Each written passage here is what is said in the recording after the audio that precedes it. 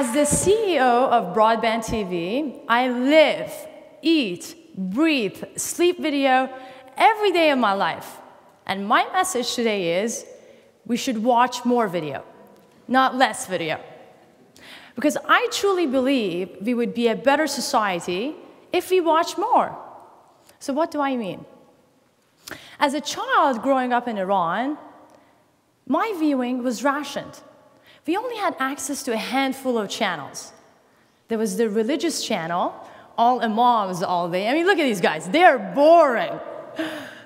And then there was the news channel, all war all day, and a variety channel with a range of shows, science shows, cartoons, and the occasional movie.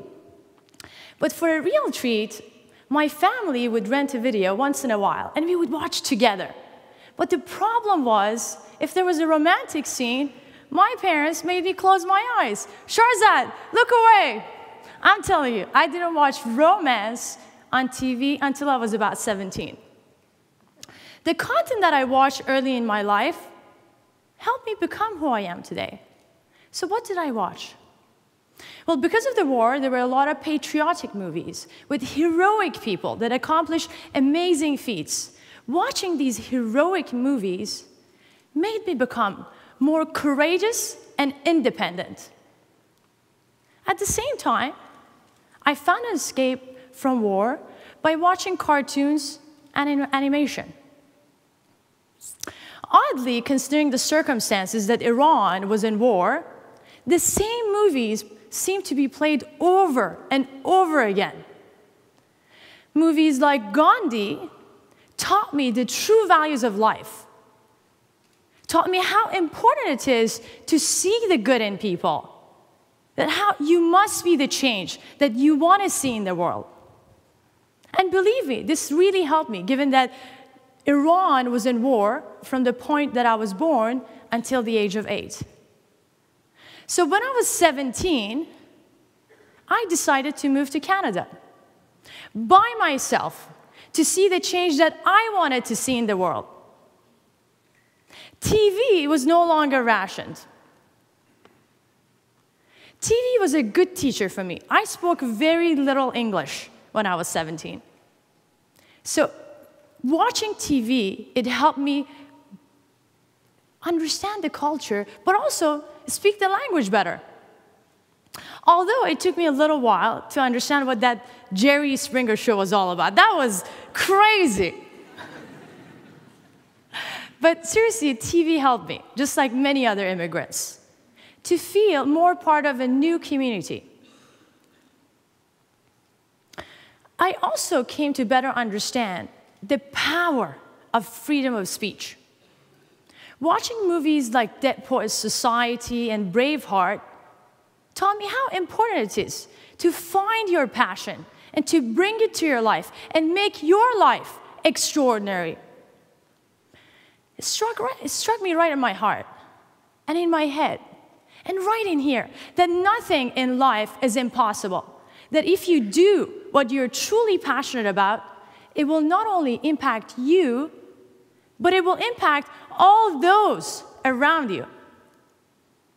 Recent movies like Avatar illustrated beautifully how metaphysics and a spiritual science go hand in hand. It shows how everything on this planet is connected and pulsating with energy.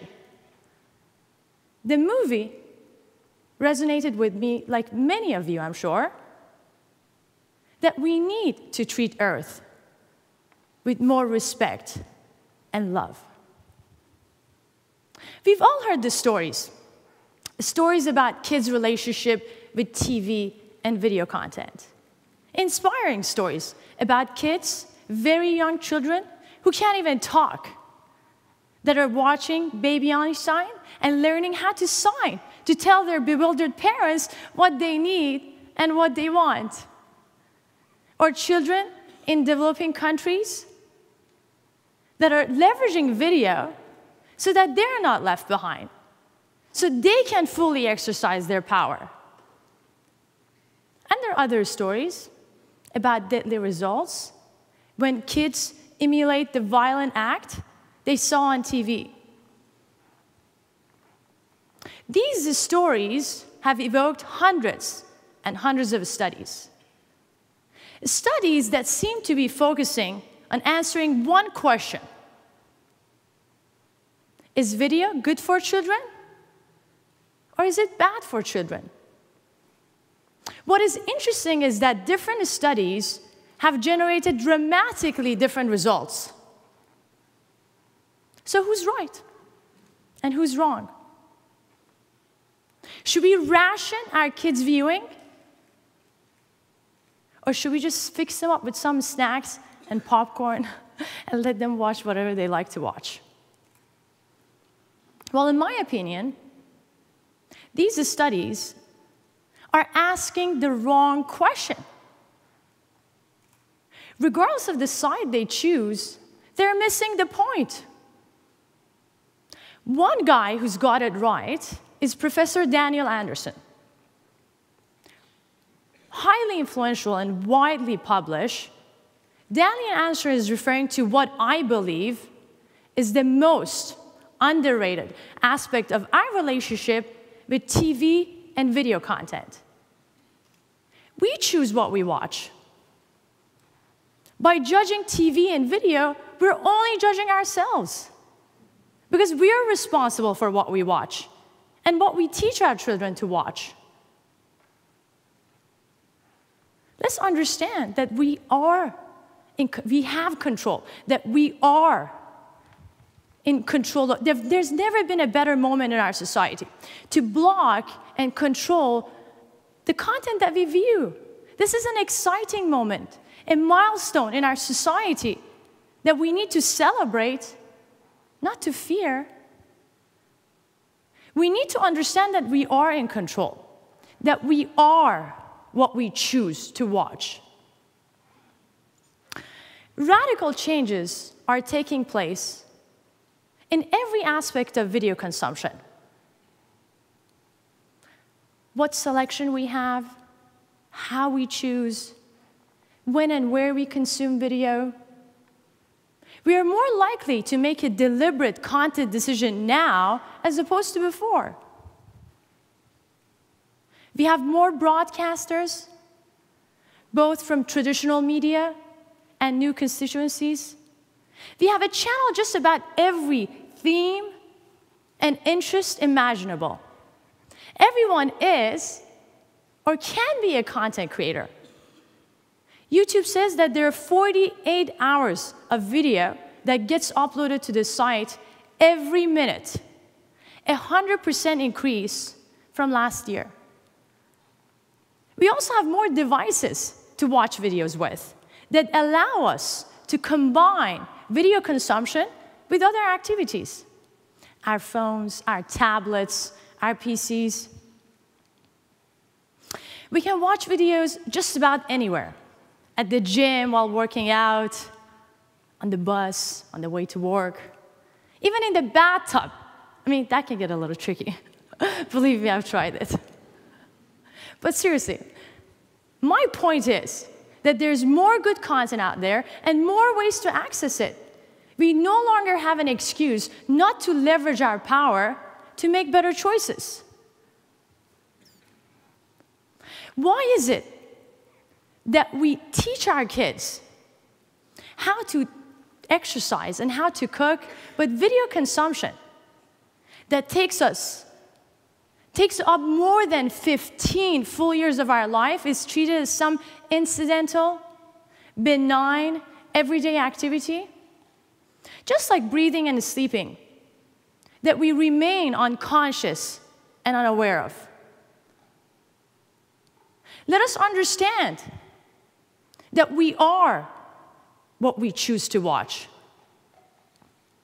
Let us understand that we are in control.